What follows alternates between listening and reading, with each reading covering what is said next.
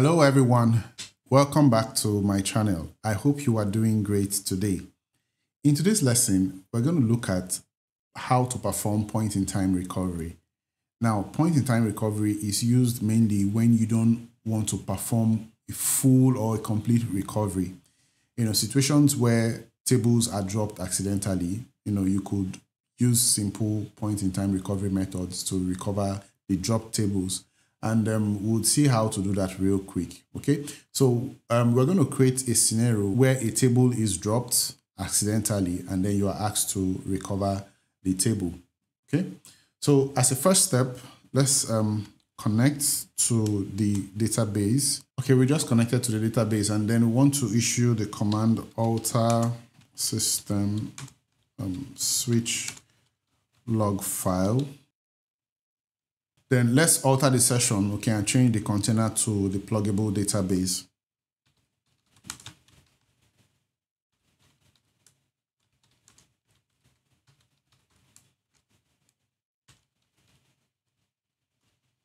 All right, session has been altered. So we'll just create a quick table, okay, using the data from dba_tables.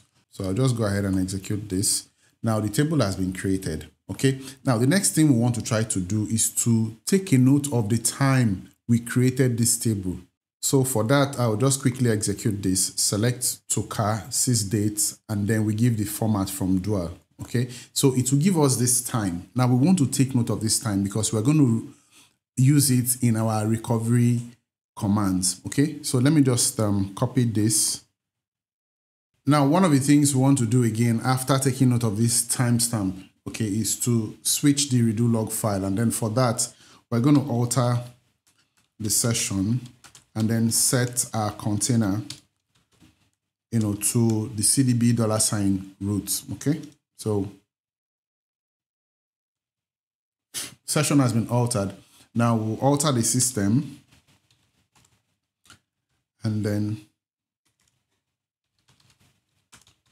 switch log file. Okay, so this has been done successfully. Now, let's go ahead and drop the table we just created. And for us to do that, we need to alter the session again back to the pluggable database PDB1. Okay, so alter session, set container equal to PDB1. And then we'll drop the table. Drop table system.data. Table has been dropped. So let us exit and then let's clear our screen.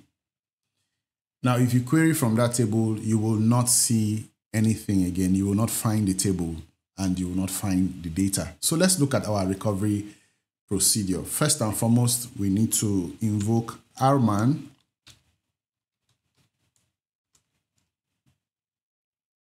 and then the next thing we want to do is to close the pluggable database. Okay, for recovery to take place, we need to close the pluggable database. That has been done.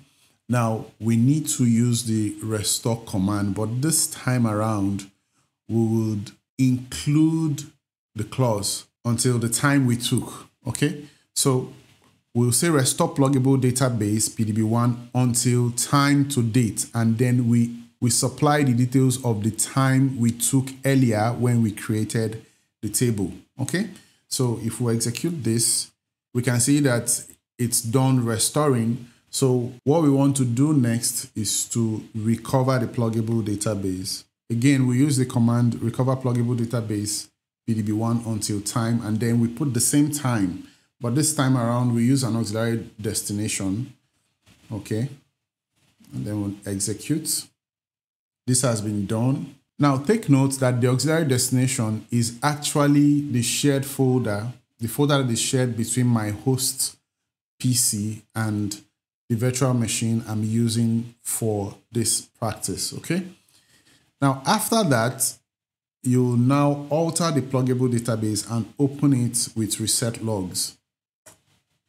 System has been processed. So let's exit and confirm that we have our table. For that, I'll execute this statement, SQL plus system/password at PDB1, just to connect directly.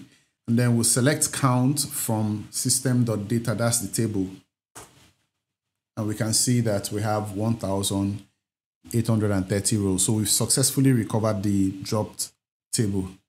Guys, thank you so much for watching this video. I hope it was interesting to you. If it was, kindly like it and share it widely. And don't forget to hit the subscribe button and turn on the notification bell so you don't miss out whenever I upload another valuable content. And I'll see you in my next video. Bye for now.